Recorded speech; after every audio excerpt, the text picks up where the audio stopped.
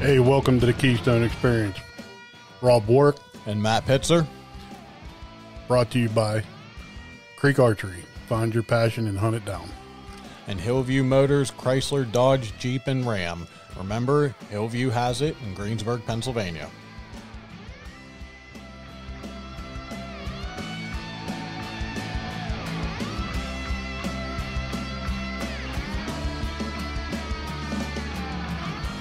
What's going on, everybody? We got a special guest with us tonight, Mr. Travis T-Bone Turner from Bone Collector and Real Tree Outdoors. How you tonight, Hey. Travis? How are y'all doing? Good, buddy, good. So what's new down there in Georgia?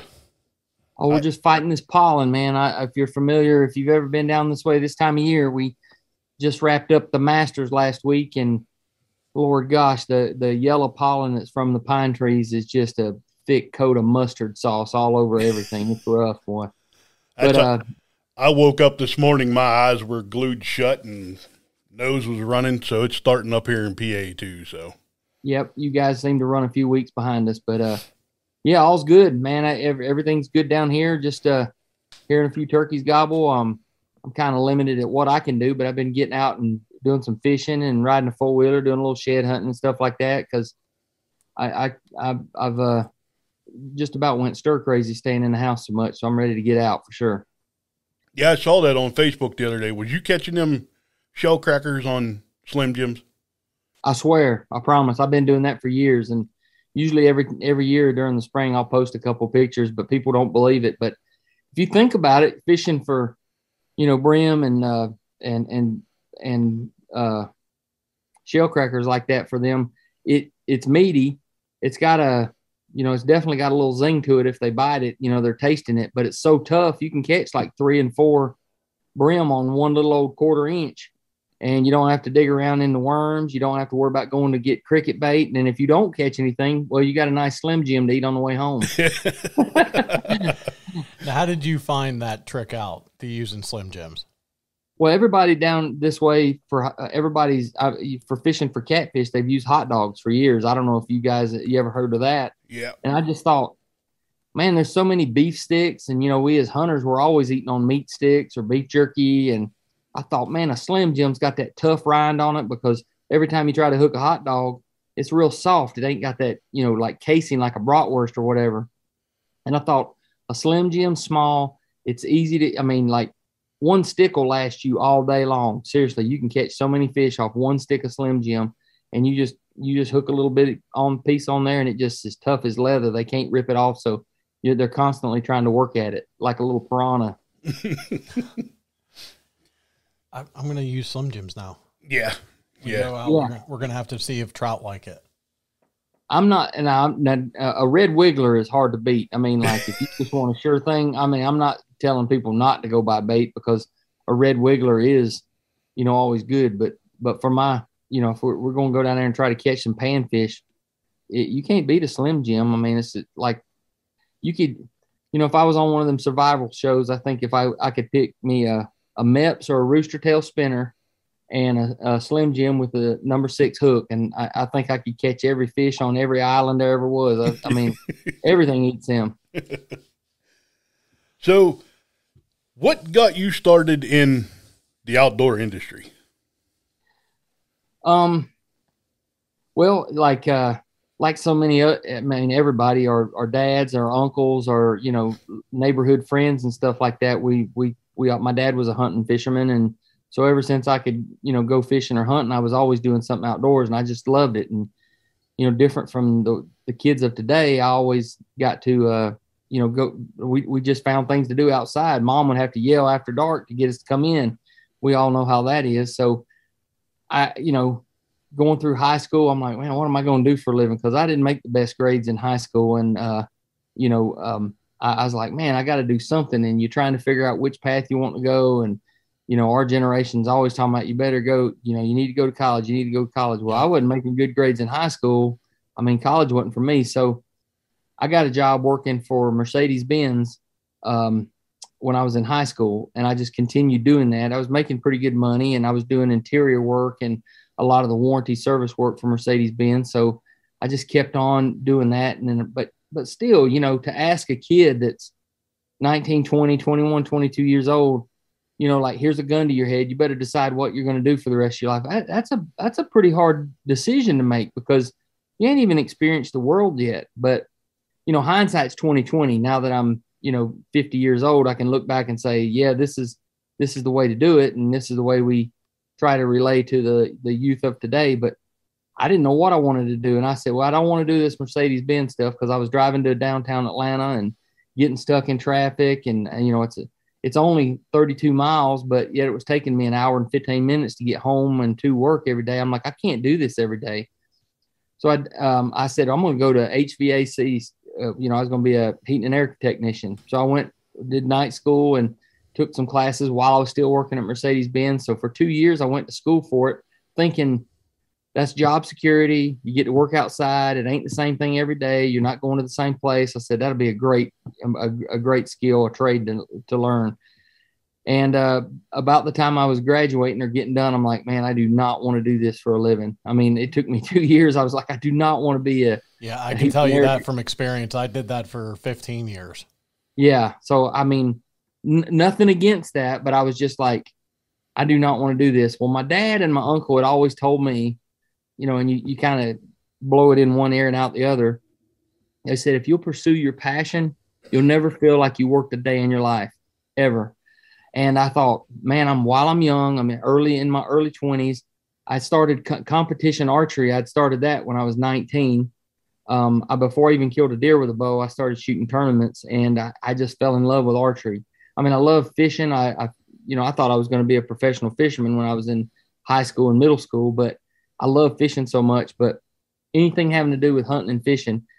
And then archery came along, and then I thought, man, while I'm young and don't have any responsibilities, meaning like I didn't have kids, I didn't have a wife, I didn't have a mortgage, I was still living at home. I said, I'm going to try this. If I fall flat on my face, I can always go back to HVAC, or I can always go back to working for Mercedes-Benz. But while I'm young, because, you know, once you get those responsibilities, it's hard to quit a regular paycheck, because you're providing for your family and stuff.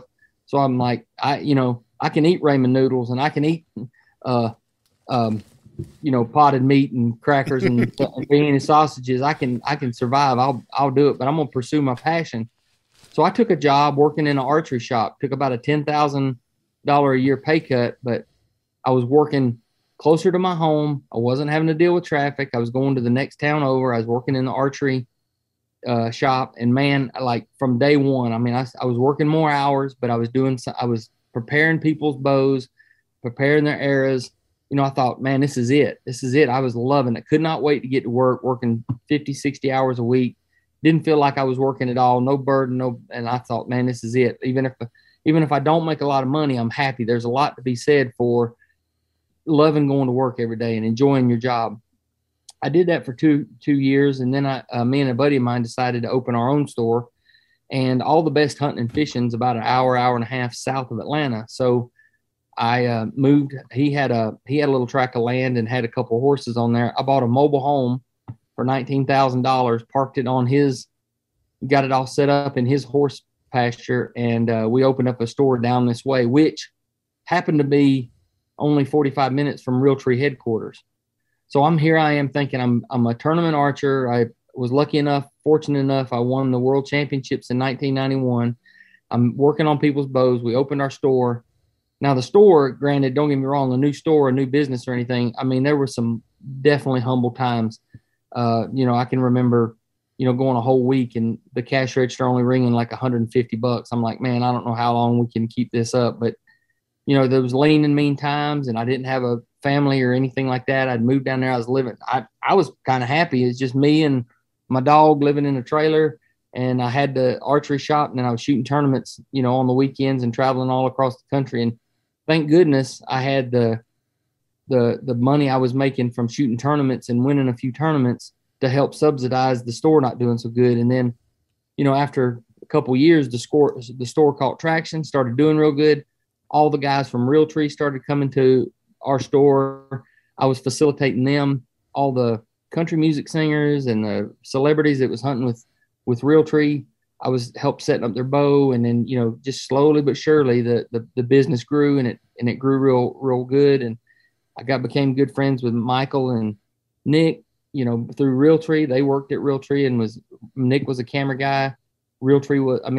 Michael was naturally, he was a camera guy, and then actually started doing some hosting. So I was real fortunate to be working with Realtree and still shooting tournaments. And then I started, they asked me to be a part of the I don't know if you guys have seen the Monster Bucks DVD and the VHS series, you know, with Jeff Foxworthy, the Incomplete Hunter. It goes way back to like 1999, 2000.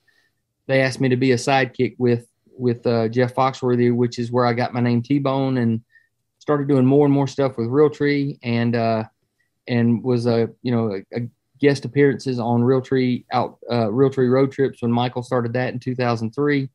And then a guy approached me about buying my store after 12 years of business. I sold my store in 2006.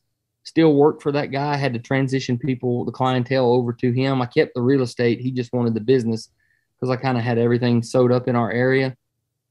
And then, you know, at the end of my 2 years of having to work, I mean, I worked longer than that, but I had to work for the guy for 2 years, bring stuff into his store. I was excused to do stuff with Realtree. It was really just so blessed that everything lined up. And then, of course, we started Bone Collector in 2008. So been doing stuff with, for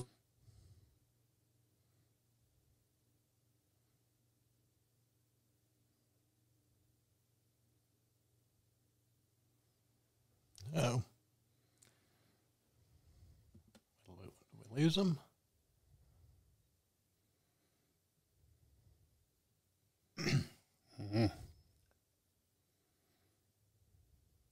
Travis, you still there, buddy? I don't know what happened there. I think it was I got great Wi-Fi here, but I think it crapped itself. It went out for a little bit. It never happens, but by gosh, it did right in the middle of a podcast, didn't it? Especially with guys learning Zoom for the first time. I'm sitting over here going, "What'd you do, Rob?" Yeah. I don't know when it quit on what you got to or whatever, but I don't remember at this point. I was too busy panicking, worrying that I screwed something up. Yeah. Yeah. Well, I was just talking about, I got to the point, I guess, where, we started Bone Collector. We've been doing that for 14 years or whatever. So yeah, right around there. Yeah. That sounds like a great place to pick it up to me. You know. Okay. Well, actually, let me ask you this real quick before we jump into that. Yeah. And I think you've kind of explained it a little bit, but how was that transition from shooting tournaments on the weekend into television? Did you go full-time into television, or did you still do some weekend stuff as well in shooting tournaments? Yeah. I shot professionally, or shot tournaments regularly from like 1988 all the way to about 2002. And it was just a transition, meaning like there's not one of those things that you're going to just absolutely can stop one or the other. It's just, I was fortunate enough, as many tournaments as I was shooting and, having endorsements and partnerships with companies, it was enough to, help subsidize the income a little bit from the store. So starting filming, I just transitioned into television. It wasn't just like a quick cold turkey. It was just like, hey, well, I'm a guest here, and, you get little doors open and you get opportunities. And then this company says, hey, man, you did good on that. We'd like for you to do, archery clinics. We'd like for you to do grand openings at stores, and, just little things open and it transitions over. Well, doing tournaments, I stopped traveling so much because, one, the tournament money for the tournaments had changed a lot. We used to get paid a lot more money than even like Levi Morgan and them do now. Like Shooter of the Year was getting $50,000 back in 1995, 1996. Whereas now, the guy who wins Shooter of the Year or the World Championships is only getting a check for like $2,500, which is still good, but nothing like, because we had ESPN covering it and we had non-endemic sponsors and stuff throughout the mid 90s. So it was a lot more lucrative in the mid 90s than even it is to now. The way the guys are doing it now is but from contingency monies from companies. If a Levi Morgan wins, he gets a big Happy Gilmore check from Matthews for $10,000 or $15,000. So, that's the incentive to do so. So I just made the decision that I'm traveling, being away from my family. By now I got a family and, wife and a son. And I said, man, I got to do something that is a little more solid income and something I can depend on. I don't mind working hard and doing extra things, but this going to a tournament saying, gosh, I sure hope I win because man, that water bill's due, that ain't no pressure you need when you're shooting a tournament. So I made the adult decision to try to do something. And fortunately I had opened a lot of doors and made a lot of connections through Realtree. And, I guess you guys can already see I got a kind of a gift to gab. I'll talk the horns off a billy goat. So with all that said, I kind of transitioned into, doing seminars, clinics, working for Realtree and, getting to guest appear on their shows. And then me, Michael, and Nick hit it off so well. We started Bone Collector in 2008. And I'm thinking, here I am, I've sold my business. I really don't know what the next chapter of my life is other than, hey, I'm doing a few things with Realtree, and now we're going to start this TV show, Bone Collector. And I'm thinking, man, is this going to work or not? I'm like, well, we'll figure out something. Somebody will hire me to fletch some arrows, if this thing falls, but we'll try it. But we're so fortunate that, it was a different type of TV show. And we hope that people watching our show likes watching the show from the standpoint of, man, I'd like to go hunting with those guys. It just seems like a good time rather than like, we're glad our show doesn't hinge on you got to kill a 180-inch buck every week because, there's way more to it. We all want to kill a 180-inch buck, but fact of the matter is I get excited when an old slickhead walks out there and it's time to, put some meat in the freezer. That kind of, so we hope our show showed that the camaraderie, the fellowship between me, Michael, and Nick, the cutting up. We want people to think like, man, my hunting camp's like that. My hunting buddies are like that, or I'd like to go hunting with them, or, and then the cherry on top is we kill a decent buck or a mature buck wherever we're at. And, that's not the whole meat and potatoes of the show. And it seems like it's worked pretty good. We've been pretty successful thanks to all the people that have liked the show. And, we're still one of the top tier shows on Outdoor Channel, and we're number one on the My Outdoor TV app, which is rerunning all the stuff all the way back to the beginning of Bone Collector and Realtree road trips. You can watch all that stuff on My Outdoor TV. So, golly, we're just so super blessed, and we're going to keep doing this, as long as it's feasible to do. So, now, what was that conversation like all those years ago? Like, hey, let's just start our own TV show. Well, Michael, the way that went down is Michael's so generous and always has been. We worked at Realtree, and there was so many opportunities coming, but because he was an employee at Realtree, he had to adhere to their, me and Nick have never been an employee of Realtree. We've always been like a contracted labor, so to speak. We're just a partner with them, which is fine, but they don't have to bear the burden of, keeping us as an employee.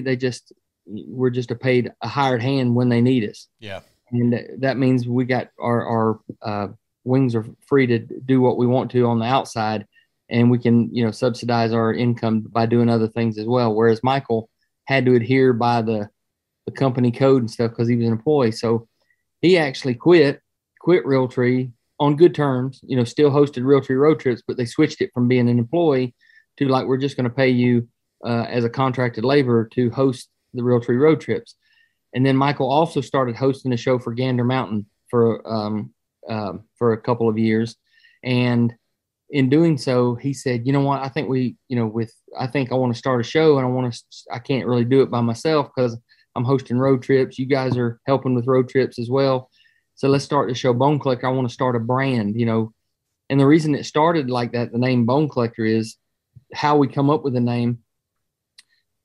He asked me and Nick, and it was perfect timing for me because I had left the store. The store actually shut down, not because it was doing bad, but because the guy who bought my business out owned a financial investment company.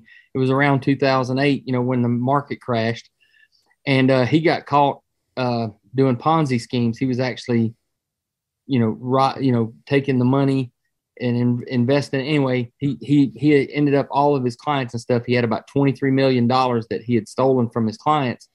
So the store was doing good, but in doing so, the FBI sucked everything under. So fortunately for me, I felt bad because it was a huge store and it had like 19 employees. And I felt bad because everybody lost their job. FBI came into the store and, I didn't know this was going down. They said, hey, you guys got 3 hours to get all your personal belongings out of here. We're shutting it down. And that's the last time we was in there. We had no idea. The guy got caught. He's still in prison. To this day, he's still in prison. Wow. That was in 2008. So anyway, perfect timing for me. I was unemployed for about 2 or 3 months. We started up Bone Collector. We'd already been talking about doing the Bone Collector TV show, but to get back on track of how we came up with the name for Bone Collector, Michael was visiting Thompson Center back in the day, and they wanted to do a Michael Waddell signature series muzzleloader. So he went up there and they were showing him all the different models and letting him shoot them. And, he had the Omega, the Contender, and then of course the Triumph. Well, the Triumph, he shot the Triumph and, he liked it because the price point was there, but he said, you know what? I don't really want a signature. I don't want it with my name on it. I'd rather have a brand or something like that. So, we're always, all rednecks are kind of famous for one-liners. He shoots that Triumph and he says, man, I don't know about the rest of these, but this one right here is going to be a Bone Collector. Talking about that, telling those guys. And on the plane coming back when he landed, I remember it just like it was yesterday. He landed, called me and Nick and said, guys, I've just been at Thompson Center. And I got the name of our show. We ain't even filmed anything yet. I mean, we're just still, dipping our toes in the water. Like, oh my God, we got to buy cameras. Oh my God, we got to hire guys to edit this. We included some of our friends that worked at Realtree that had left, and they were producers now. So we like, man, I don't know how this is going to work, but we're going to give it hell and see. Hopefully it works good. So he said the name of the show Bone Collector and asked me and Nick if we wanted to host it. And it took me about 2 seconds to say, yeah, let's give it a whirl. So we had the first thing I thought of is when he said Bone Collector, I thought that's already been taken. Denzel Washington has that movie. I'm sure you guys have heard of the movie Bone Collector. And he said, man, I said, that name's already taken. I'm sure it's trademarked. There's no way we're going to be able to get that. Well, we got to looking and I couldn't find where it was trademarked. I was doing the digging on it. And then we hired a lawyer. And when we hired the lawyer, he said, no, they didn't trademark it at all. You're good to go. Well, we was good as far as domestic goes. But then after 2 years in, we found out there's a knife maker in, I can't remember, Pakistan, Iraq, or something like that. He had it at the Bone Collector knife series. So we had to buy it from him. Don't hold me to it, but I want to say it was $50,000 to $70,000, which in the scheme of things now is not that big a deal when you're buying a name that you've already created a large brand. But when we're just getting started back then, it was like, holy crap. It might as well have been a couple $1 million.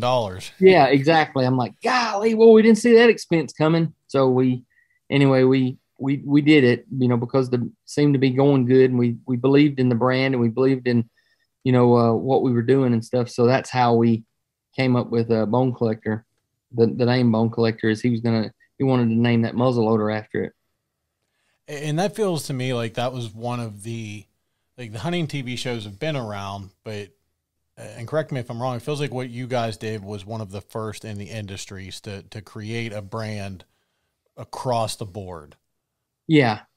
Yeah. And it was, and honestly, the shows that there's so many shows out there and, whether people know it or not, is you have to buy your airtime. A lot of people think that you just like, you just think like, well, you're popular, you got a good show and somebody's banking on you an outdoor channel. It's kind of a reverse deal, but everything on the outdoor channel or sportsman channel or pursuit channel, you have to pay for that airtime. Whereas I'm like, this is kind of a backwards industry because like I bet, the Travel Channel and the Food Network and they're paying those people, there are some shows that are hired guns, like if it's an original outdoor channel series, they'll pay like Tom McMillan's show, the show McMillan. Mm-hmm. I don't know if y'all heard of that. Mm-hmm. That's a show where they just pay him to host it. They do all the creating and everything like that. And they just pay him to host it, which is good. But like we're having to buy our airtime. You buy your airtime for a lot. I'm not going to share how much, but trust me, it's a freaking lot. It's like, wow. And then you go out hoping to get partners and or sponsors. I hate to use the word sponsor because anybody that we've been with has been a long-term partner. So we're waiting we're looking to work with them, on a long-term thing. It's not just like, hey, will you pay our bills for 1 year? Yeah. It's like, no, we want this to be a marriage, and you can see that a lot of the people that we've been with long before we even had Bone Collector. So with that said, you go up, you hope to make enough money to pay for your airtime and pay for all your producers, filming, editing, travel expenses, and if there's any left over, then you make a little bit of money. So that with that, I say all that because there's so many hunting shows out there, and if you don't have a brand that you're using the show to promote the lifestyle and or the brand, you're really basically just washing, which is not a bad thing. Is if you love hunting that much and you got that much money to put out on the line, and hopefully you get some back, and you paid for all your hunting and stuff like that, which a lot of guys do that way. Or maybe some guys are stroking their ego like, hey, I got a show. Whoa. You don't know what they're thinking, but nonetheless, if you don't have a brand to go along with it, it's not a very financial compensating way to go, but you're doing something you love. So there's something to be said for that. Yeah. Me and Matt was with a local TV show for a while. Yeah. So we know like what what goes on behind the scenes and all that. Yeah. And me and him started this podcast to help keep that going through the downtime. Sure. And then we took the podcast on ourselves, and we know how, trust me, it's a pain in the butt getting this stuff going and getting the right partners, and it's hard. It is, but at the if we're looking at the big picture, let's everybody think about this from like a little bit about what I was saying earlier. Is if you're pursuing your passion, it don't really seem like work if you're getting to we're sitting here telling hunting stories and talking to each other, like just like a campfire, a redneck tech campfire here, and we're having a good time and sharing it with all of you guys as listeners and stuff like that. If you can scratch out a living doing something you love, and when it's time to go to glory, that ain't such a bad thing, rather than pounding your head in the side of a brick wall every day like, damn, I don't want to go to this job. I get up every morning and do that. Yeah. What do you do for a living? I work in the oil and gas industry, which is, we roller coaster. We all know how that's going right now. It's a roller coaster, isn't it? Yeah. A couple of years ago when I was doing so many Whitetails Unlimited events, man, I was talking to a lot of guys doing oil and gas, and man, it was just absolutely rolling. But yeah, I can't believe you guys voted for Biden and stopped all that.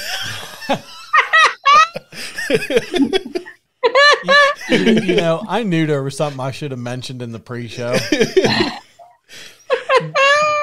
You're going to get him started here on something, and you're going to cause me a lot more editing work here, Travis. What do you do for a living, Matt? My dad and I have a local heating oil company. We deliver home heating oil. Oh, I got you. So similar industry to him, it's up and down. Yeah. Right now, people are not happy. Like, I'm the one setting oil prices. Yeah. I know it. I mean, we all are farmers and stuff like that. I mean, anybody that has any agriculture, you know how much fertilizer is going to be this next year? Unbelievable. If you got cows, I mean, it affects everything. Yep.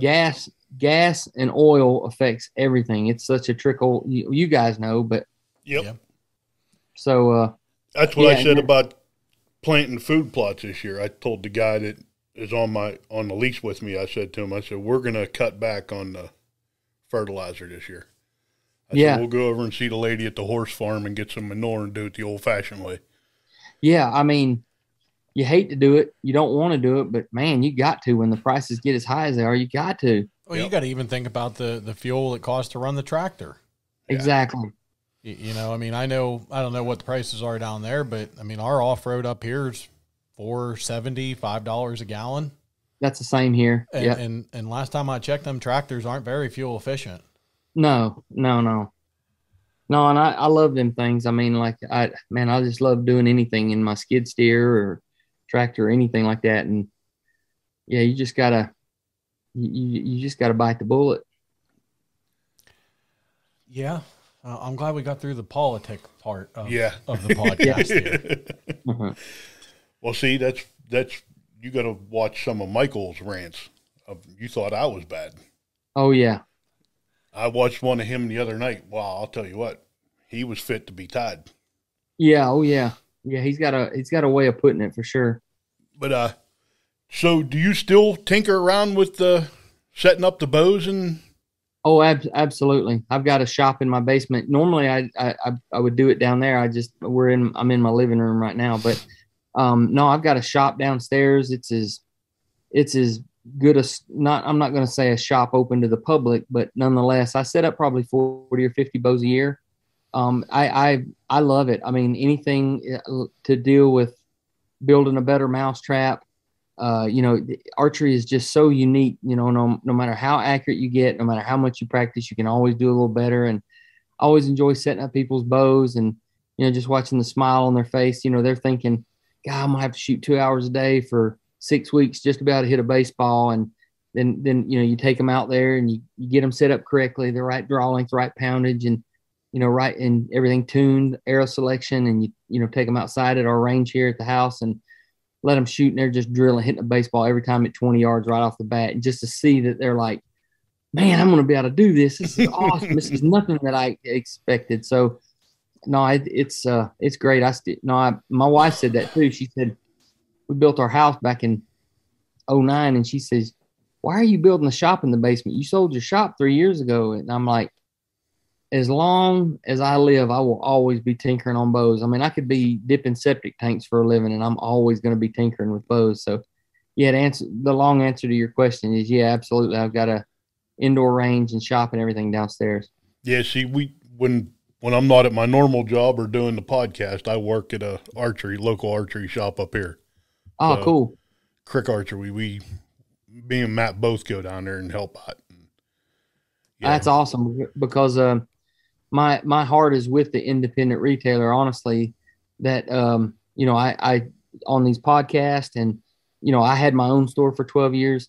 There's no, as great as Bass Pro Shop and Cabela's is and ordering stuff online, there's nothing that is going to replace the service that you get at an independent retailer, to where you're custom set up, you're tailor fitted, and the knowledge that you're going to get from guys like yourself who are going in there, for the beginning archer, all the tidbits and stuff.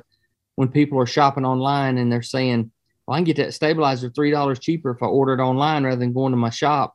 I try to encourage people to go to the shop and do that, because, that's what keeps those shops in business. That's what keeps those shops. And man, it's a great place to go hang out and be with, fellow, like-minded fellas. So there's nothing that's going to take the place of, an independent retailer. So believe me, I fly the flag, and I try to make sure I raise up all the independent retailers, because we got to keep them. The mom and pop shops are what's keeping the archery going in this country. Yeah. Well, that's funny that you say that, because that's actually how I wound up working down at Creek Archery. Went down just to found them online. I needed help with something, walked in, just started hanging out, talking with this guy and the owner and a couple other people down there. Before I know it, I'm just down there hanging out, not even shooting my bow, just BSing, having a great time. I finally looked at Chris and said, well, you might as well put me to work. Instead of just sitting here on the chair taking up real estate, why don't you show me what we got to do here, and I can help out. And that's 4 or 5 years now. Yeah. Yeah, we've been there a while with them. So, yeah, you got to try to go to those places. We've got a couple around here, and we try our best to, like you said, let everybody know those shops need you. Uh-oh. Oh, man. Did we lose him again? I think so.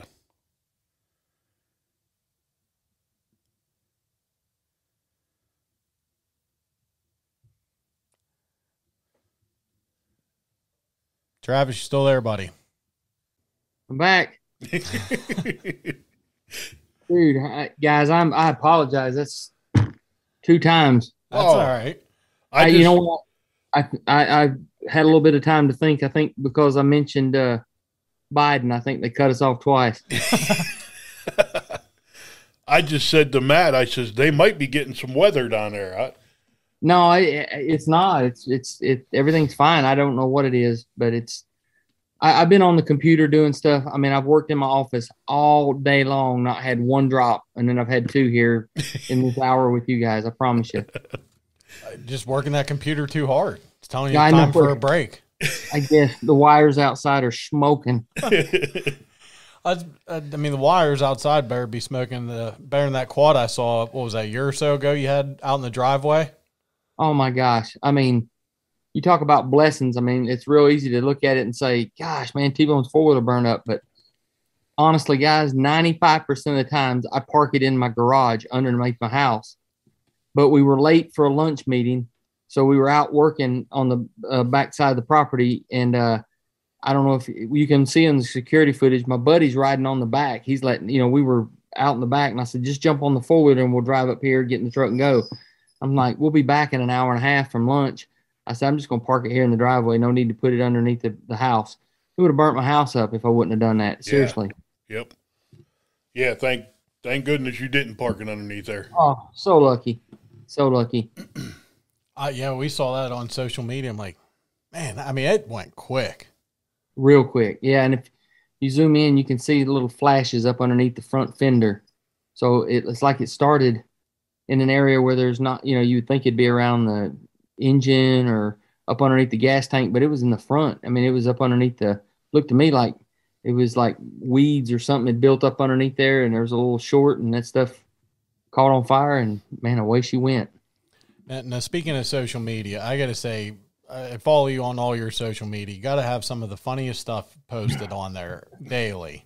Yeah, I mean, I don't know. I guess it ain't your standard archery / hunting posts and stuff, but I mean, I find it funny. And in this world, man, there's so many doom and gloom things to get sucked into. So I thought, man, I'll just share some of this stuff because it makes me smile and laugh, and hopefully other folks will think so too. And just mix it up rather than just being all partners and sponsors and archery and hunting, and it's things that you see and have a smile at. So I like that kind of stuff. Oh, absolutely. And I got to say, both me and my two boys, every time we get on the escalator, we call it the T-bone. Yeah. Clean the boots up.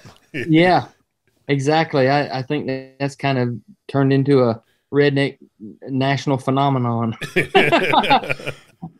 And here you thought you were probably just sharing something simple, a little bit funny. Yeah, well, yeah. Nothing to it.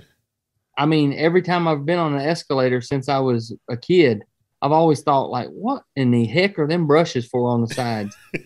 I mean, really, I was like, what is that for? And then I thought, man, I just clean my boots when I go down through there. So I don't know. I posted it like 5 or 6 years ago, and it's just I usually get somebody sending me one where they've done, at least once a day or even more. It's like everybody gets on an escalator, and I guess I'm always thought of on an escalator.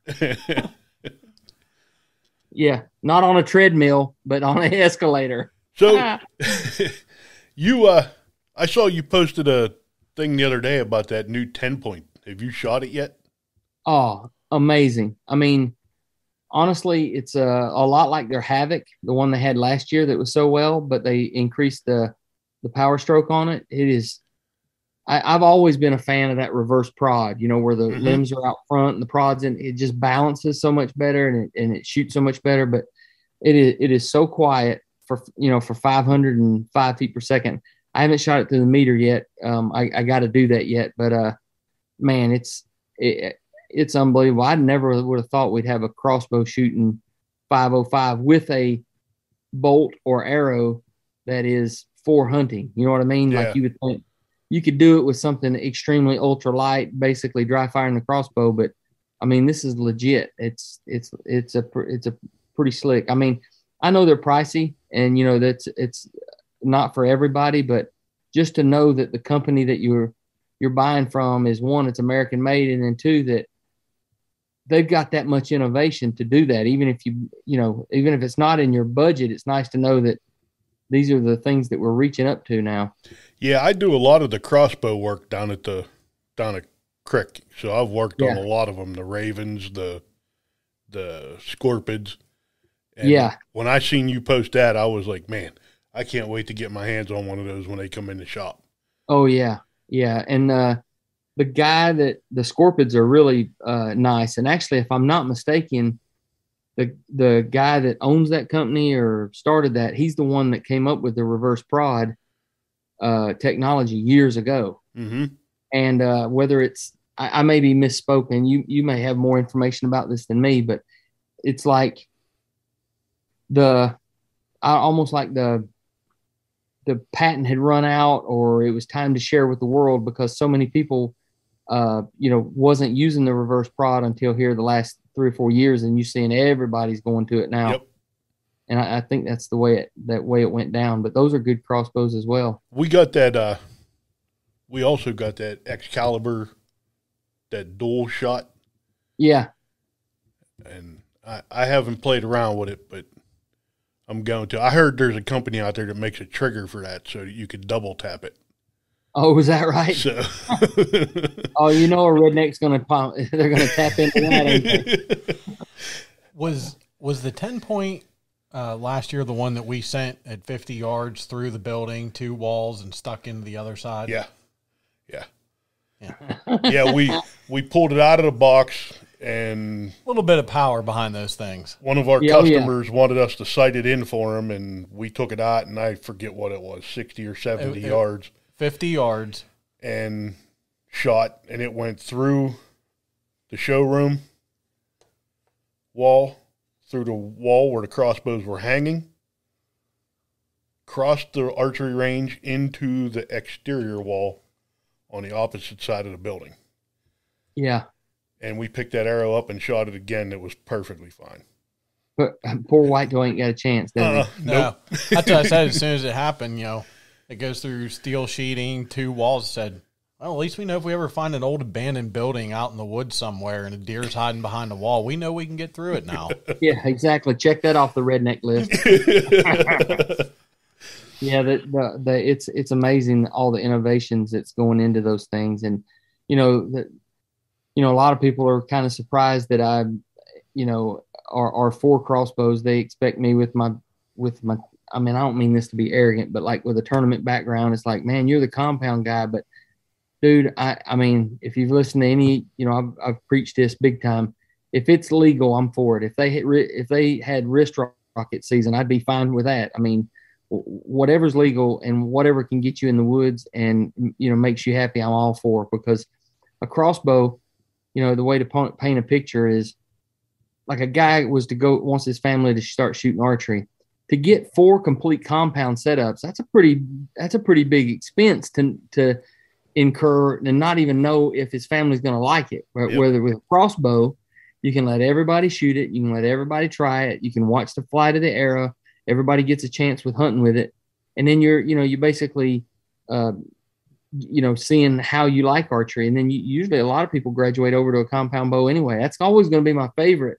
However, I dabble with the traditional bow. I like shooting a recurve from time to time, and on top of that, the crossbow is nice too. It's golly, I mean, just because they're capable of shooting 100, 120 yards and grouping really tight, that don't mean shooting at a live animal. That's not something that you necessarily need to do, because they can take a step, they can flinch or whatever. But boy, sure is nice to know you can just about knock the knocks off at 50, 60 yards with those things. They are so slick. Yep. Yeah, and I agree with that. We have people that come down that are completely against crossbows, and I always look at them and say, we're all going to reach a point where we're not strong enough to draw a compound back. And yep. Come see me when that happens, because at that point you got 2 options: quit hunting archery or pick up a crossbow. Yeah. I mean, you shoot long enough, you're going to, your shoulders are going to get wore out. Your elbow may, you may trip and fall. I mean, there's a need for it. And I'm not going to, let that stop me from getting out in the woods. So no, yeah. And it goes back to just, why do we have to always make it a negative? We've got enough people on the outside of hunting trying to do that. Why do we need to bicker and argue over what we legally use? Exactly. I mean, you got people that shoot rifles that are like, anti 6.5, you need a 300 Win Mag. And I'm like, what does it matter? You know what I mean? As long as it's legal, let's pat each other on the back. Let's raise each other up, and swap stories and stuff like that, share experiences. But you know, I mean, all we're doing is killing deer, guys. However you want to do it, that's fine with me. I mean, if they would legalize grenades, I'm fine with that too. Yep. That sure would make fishing a lot easier. Oh man, are you kidding me? That'd be awesome. And seeing what we're talking about promoting, why is that so important to you to continue to promote hunting in a positive way? For me, I look at it as I've been blessed enough to have this platform, and you see so much bickering, like, you know, you're talking about, you see people are, you know, you're nothing if you're a whitetail hunter, and, you know, you need to be able to climb a mountain and shoot stuff, you know, to sheep hunt or be in the ultra shape. I want to promote hunting, or I want to plant the seed with people, because hunting and archery has done so much for me in my life, provided for my family. And with my platform, you know, I'll gladly stand up to anti-hunters or people who are anti-compound, crossbow, or whatever. And in a tactful, positive light, I want to make sure that I plant that seed that, look, guys, we may seem like there's a lot of us out there, a lot of hunters, but we're a small pea in the pod compared to all the population. We need to promote this in a positive light so that we can preserve our hunting heritage. So if I'm out there and I can touch a few people and put smiles on their faces and make them, you know, think positively about, I'm fortunate enough to get to hunt a lot each year, but, you know, a lot of guys, blue collar workers, they're working 6 days a week. They're doing everything they can just to go out one afternoon or one morning on the weekend. And who am I to be on a soapbox telling them they need to do it this way, they need to do it that way? At the end of the day, that guy needs to go out there and recharge his batteries, because he is under a lot of stress of having to work his butt off for 6 days a week. So I get that. I came from that. I understand that. I mean, I go to these events and I'm with the blue collar worker and stuff. So I'm not on my high horse as like, this is the way you have to kill a deer in a 180-inch buck.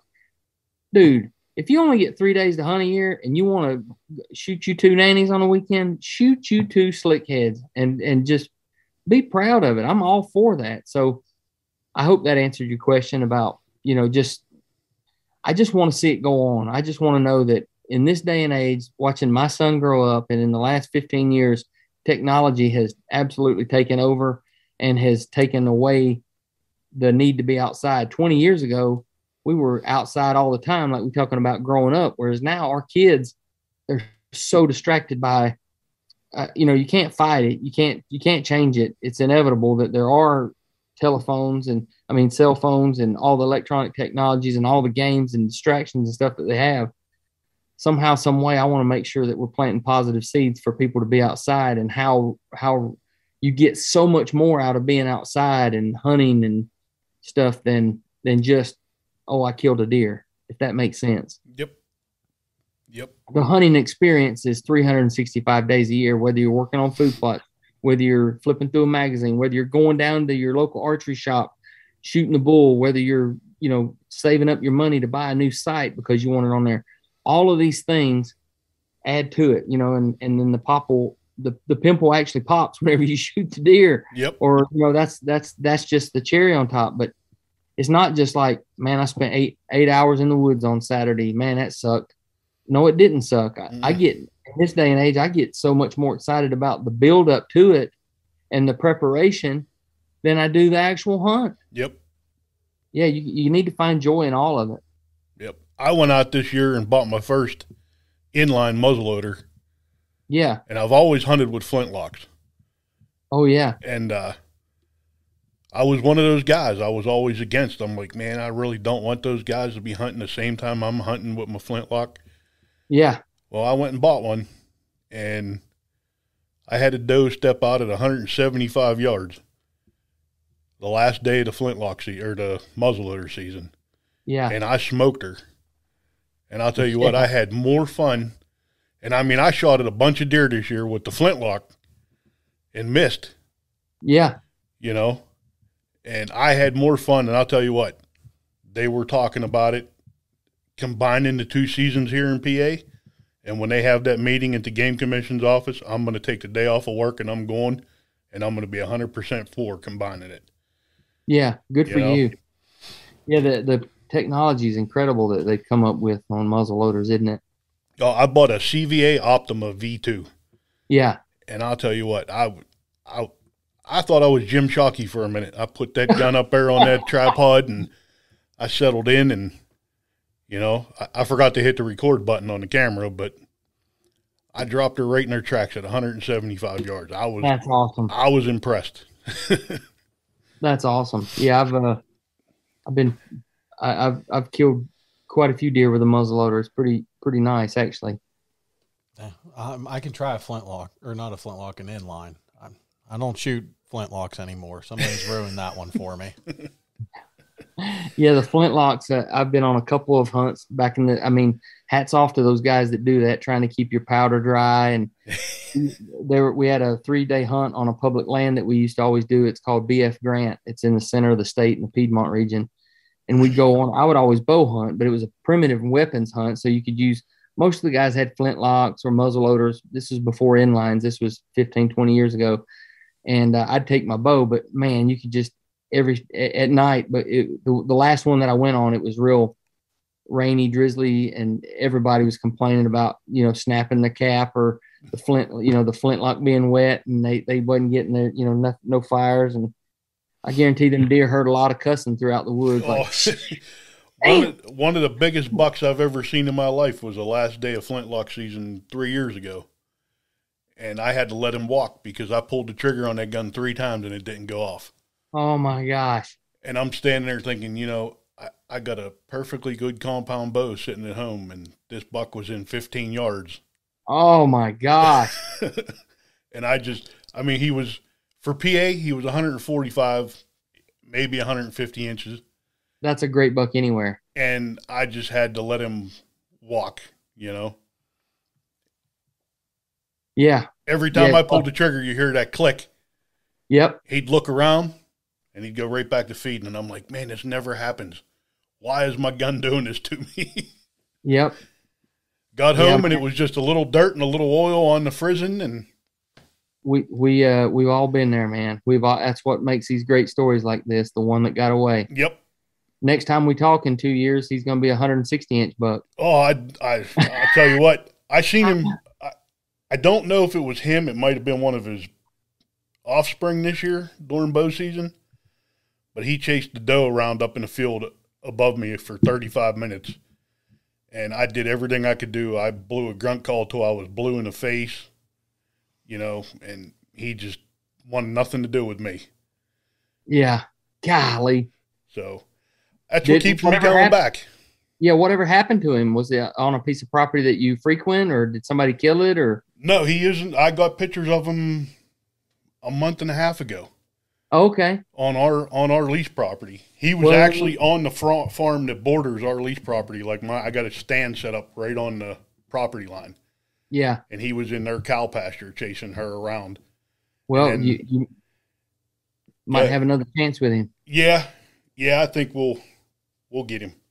That's what I like. It's like a chess game, you know? It absolutely is. You know? That's a piece of technology we like to have now is the cell cams. Yeah, my shell cam, I'll tell you what. Without that thing, I'd be lost. Honestly, hasn't that changed? That's been the number one thing in the last 15 years, in my opinion. Yeah. Now, what do you think about some states trying to start banning those?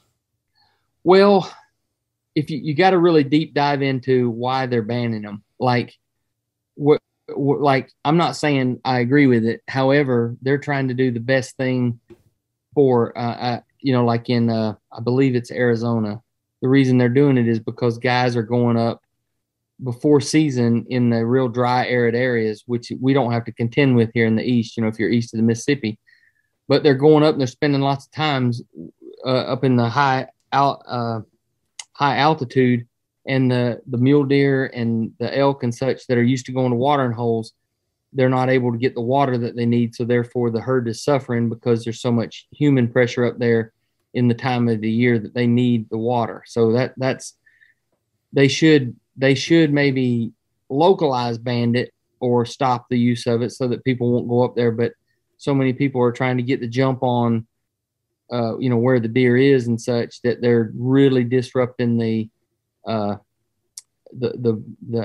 guess the ecosystem, or it's not good for the herd. Meaning, like, if they keep it going, I understand that the possibilities. I'm not saying I'm for it or against it, but I'm understanding the reasons a little bit more. But if a state's just outright trying to ban it just because they don't want you, they think it helps you kill the deer, I think that's ridiculous. My opinion is if you've got it figured out that there's so many, your carrying capacity of deer is a certain amount, and you know that the hunters are going to take this amount and they allow you to kill this amount. I don't care if they let you use a bazooka or whatever. It doesn't really matter. Once you kill your limit, you kill your limit. That's it. Right. Yeah. So it doesn't, if you abide by the limits, that shouldn't really matter. But if you're messing with their existence, I can understand maybe putting a halt on that. I had that talk with one of our local game wardens here. I said to him, I said, by the time that thing sends me a picture, I'm at work, I get in my truck, drive to my hunting area, climb up my tree stand. That buck's already on 2 different farms. Oh, easily. He's not there, so that's not it. It's letting me know that he's in the area. Exactly. And I can get a pattern on him, but that doesn't mean that I'm going to harvest that deer that day that I see a picture of him.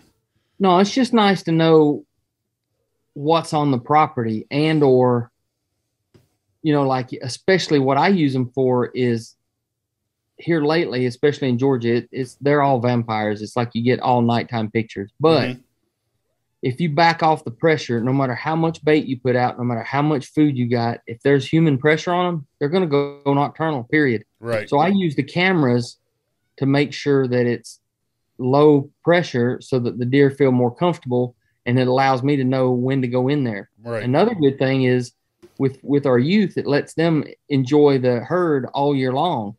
It gives them a little sweat equity. It's like, hey, we got these pictures of this deer. I know this deer's there. We've been putting out the camera rather than just going out there like we had to do 20 years ago. Yeah.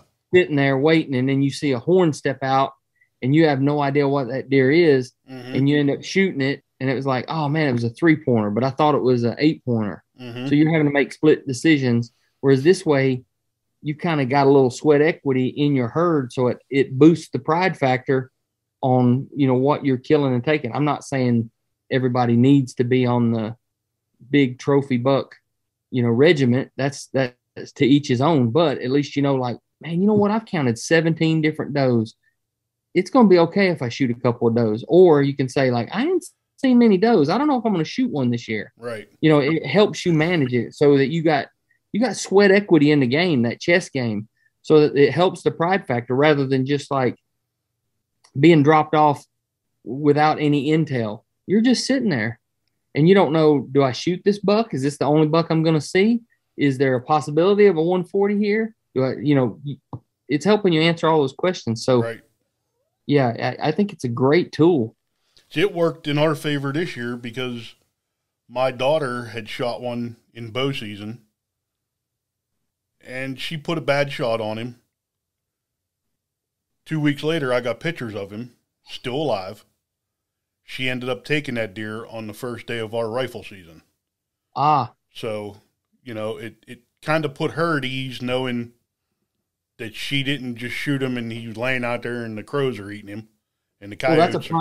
That's a prime example. That just adds to the story. Yeah. We're out there making memories and building up the pride factor, but all those little pieces of the puzzle make it so much more enjoyable of a story. I mean, she'll always remember that. That'll be a great memory from now on for her. And she'll remember it too because I yelled at her. I was recording it, and I'm watching this buck come down. He's coming. He had one more big oak tree to get around.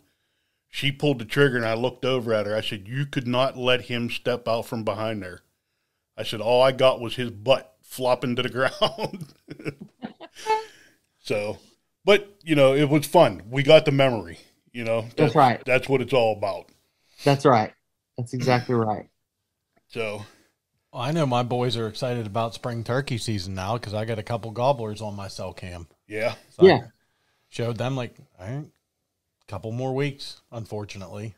Well, for them, 2 more weeks. You guys are at it already down there, huh? Oh, we've been at it for a week and a half now. I don't want to hear about that. Yeah. And I've got, I'm loaded with gobblers this year. I mean, just I can go on the back porch, drink my cup of coffee in the morning, and they're just screaming. I live on like 90 acres right here, and it butts up to a 2,100 acre piece. I bought my little place and have added to it over the years, but I've got 90 acres here, and then right behind me is 2,100 acres that only 2 guys hunt, and it's just, man, they're gobbling like crazy, man. Really. I mean, Waddell's dying to come up here hunting. I'm like, no, sorry, Waddell. I haven't been out this year, just because of things I've been dealing with, but I've got till May 15th, so we're going to try to get out there here soon. Hopefully I get my prosthetic leg here in about a week and a half. I see your season ends a week or so after ours starts up here. Yeah. Yeah. Well, I don't understand why we're so late. I don't understand that either. It's got to be something weather-wise. It's got to be that way. It could have been the fact that 2 days ago it was 30-some and snowing. Yeah. Yeah. Yeah, it was cold. Hit down here actually Friday and Saturday. It was pretty darn cold, windy. I guess it's the same front that slid all across the country, but yeah. And then it was 76 degrees on Sunday. Yeah. Crazy. Yeah, it's 70-some degrees today. Exactly. So, well, buddy, I think that's about it for this episode. Yeah. I'm sorry for the interruptions. Oh, no, man. We appreciate it a lot, you taking your time out of your day to hang out with us and talk to just a couple of nobodies in this business. And No, we're all rednecks that like to fly the outdoor flag. So no, I enjoy it, man. I appreciate you guys reaching out to me, and if you'd like Michael or Nick, I can give you their email, and I know they'd be proud to do it. Just have to sit down and have a time, but we don't really turn down any radio interviews or podcasts and stuff like that. So yeah, well, after we get done with this, we'll get that info off you, and we'll I'll shoot an email back to you. I appreciate that a lot. Absolutely. So where can our listeners find you on your social medias? Yeah, Instagram, Facebook, and Twitter. You can go to T-Bone Outdoors, and then also we post stuff for all of us on bonecollector.com, and we got our website there and with merchandise and such, and you can find out where we're going to be appearance-wise, as well as like showtimes and stuff like that. So we appreciate everybody. It looks like we're kind of getting a little bit back to normal. I don't think we'll get back to normal until we get a new president, but nonetheless. Ain't that the truth? Yeah. Before you know it, we're going to be doing Zoom meetings with masks on. Huh? Hey, it's going to, you know what? Maybe you ought to run for president. No, no, I don't want that job. I sure don't. I keep saying if I had enough money, I'd do it. All you need is a Harley and a 4-wheel drive sitting in front of the White House, and America's going to be good. Exactly. Exactly. Couple shotguns hanging in the Oval Office. I just don't know how we got to this. I don't. I just scratch my head. I don't want to go political. I know we're fixing to pick it up, but we all could go that way. But hey, we've got our health. We waking up every day. We're hunters. We're fishermen, and we get to enjoy God's great outdoors and fling a few arrows too. Yes, sir. Yes, sir. Well, like I said, I appreciate you taking your time out of your day, buddy, and we will talk to you soon. I'm going to read off our sponsors. I mean, if you want to stick around for that or take off. No, that sounds good. I appreciate you guys having me. All right, buddy. Good. Matt, you ready? I sure am. Crick Archery. Find your passion and hunt it down. Got Duke Traps. Duke Traps. You're the trapping guy here. You can do it. I'll let you do this one this time. I get to do Duke Traps. Okay. Yeah, don't screw it up because Bill's listening. Family owned and operated, American-made products. Mississippi. Yep. Right You actually call. Remember them things. Telephones. Used to have them on the wall with the cords and everything. Mm-hmm. You can actually pick it up, dial them, and talk to him on the phone and place your order. Yeah, you can talk to Mr. Bill. You can look him up at www.duketraps.com. And it's getting that time of year for our buddy Steve Fetsko. Yep, Fetsko Heating and Cooling, family owned, operated for 20 years or so now. They're going to get you ready for what's hopefully going to be a hot summer. Get some riding in. Yeah, it'd be nice to get the Harleys out here soon. Yep, they're an authorized Armstrong dealer. Give them a call. Check them out on Facebook, Fetsko Heating and Cooling. And we got my buddy, we got to spend the whole weekend with him, Dear P. Dave. Dear Lord Dave. Apparition Scents, 100% lethal. Look them up, www.apparitionscent.com. They're on Facebook, Instagram. Dave even got a TikTok. He ain't doing those silly dances yet. I'm trying to get him to, but he won't. So give those guys a holler. We got your third job. You got a lot of jobs. Yeah, my third job. Out there at Dominick's Butchery. Yep, custom cuts. Any critter, you bring it out there, we'll chunk them up so you can put them in your freezer. Stop out there and see us this fall whenever we're cutting up deer. And we got Hillview Motors, Chrysler, Dodge, Jeep, and Ram. By the end of this season, I will mess up that lineup of cars, trucks, everything else. But stop out and see our friend Steve Huba, sales department. Butch out in the collision center, and go give him a chance. Good people up there as well. Yep, real good guys. And then the event that we spent the weekend out is our last sponsor, partner for this episode is Chico Outdoors. They just had their annual outdoor expo at the Westmoreland Fairgrounds, and had a great turnout for that. If you don't know, check them out on Facebook, Chico Outdoors. It's a nonprofit organization promoting recreational activities such as hunting, fishing for youth and our military veterans. It was started from Matt's brother tragically passing away and keeping his honor going. Mm-hmm. So check that out. It's a great group of guys, and give them a shout. Look them up on Facebook.